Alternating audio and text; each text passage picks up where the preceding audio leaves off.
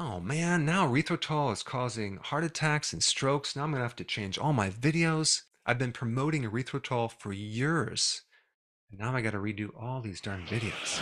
Darn it.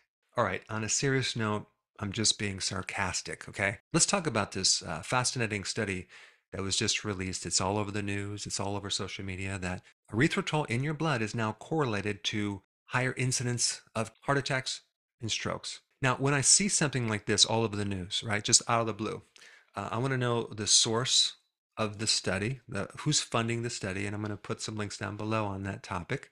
And if you actually read the study, there are some really interesting, not just red flags, but serious omissions. Okay, and I want to talk about them. There's actually 4 points about the study. I'm going to make it really simple. I'm not going to get into the nitty gritty of all the details of the study, but I want to talk about the four big problems with the study. The first one involves this word called correlation. Correlation refers to something that has a similar association, usually some measurement or number. It has nothing to do with causation. So let me just kind of give you an example of correlation. Statistically, there's a correlation of 99.79% of government spending on science and space technology in the state of Maine and the number of suicides from hangings. So if you were to look at that from a causation, you would want to dramatically reduce the amount of spending in the schools on this technology, right? I mean, that's totally illogical. Let's look at another one. There's a 94.7% correlation between cheese consumption in the United States per person in pounds and people dying from being tangled in bed sheets. So, in other words, there's a correlated statistical increase between so many years. And this also correlates between the total amount of revenue generated by skiing facilities in the US. So you can see these disrelated things have a very similar correlation. Personally, I think there's a very high statistical correlation, like it's probably close to 100%, of information being put out by the news and it being completely false. So, point one, correlation doesn't mean causation. This was an observational study, not a very high quality study. All right, number two, this study was not based on how much erythritol was consumed by people. It did not measure dietary erythritol at all. That was not measured in this main study. What was measured was just the amount of erythritol in the blood that could have come from your body making it. Our bodies actually make erythritol. It's called endogenous erythritol. And chances are erythritol is not really that popular. So this study could basically be just measuring endogenous erythritol, which is the erythritol made by your own body. Now, the third point I want to bring up will explain number two. Why would your body actually make erythritol in the first place? Why would it make high amounts? Well, erythritol is produced when you metabolize glucose. Okay, so the more sugar you consume, the more you're a diabetic. The more fructose you consume, the more erythritol you're going to make. Erythritol is also made when there's oxidative stress in the body.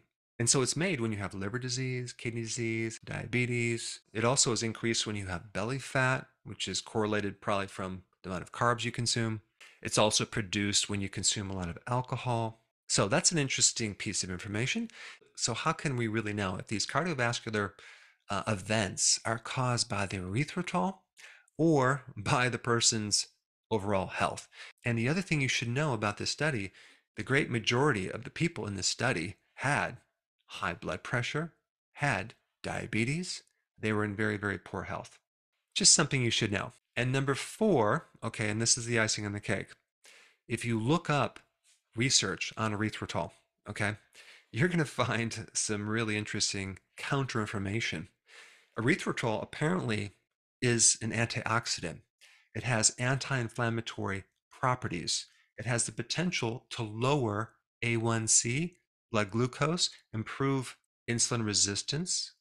It has the ability to increase insulin sensitivity. It apparently, in one study, showed that it improved endothelial function and can decrease the aortic stiffness. And apparently, it can even slow down weight gain in mice studies that were fed a high fat diet. That's very interesting. Could it possibly be that erythritol is increasing to counter the bad effects of sugar creating oxidative stress and lowering inflammation? Is that a possibility? So apparently, if you align all of this data together, it sounds to me that it's definitely more likely something that's trying to help you than something that's trying to hurt you. So, honestly, I don't like doing these videos because it's kind of a reaction to something in the news, which is kind of a distraction from other topics that I really want to talk about on a daily basis in my videos. But I just wanted to give you a summary on this so you have all the information so you personally can make up your own mind on whether erythritol is the bad guy or possibly even the good guy. Now, check this part out. This is extracted from the conclusion of one of the studies talking about erythritol. It says this: in summary, erythritol significantly decreased metabolic disorders such as obesity, glucose intolerance, dyslipidemia, which is a kind of a dysfunction of your lipids and fats, and fat accumulation in the liver, which were induced by a high fat diet. In particular, it exerted anti inflammatory effects in the intestine. Yes, this study was done on mice, but still, it showed that there's actually a benefit of taking erythritol. Now, since we're sort of on the topic of cardiovascular events, if you really want to know what can support your heart, you should check this video out right here.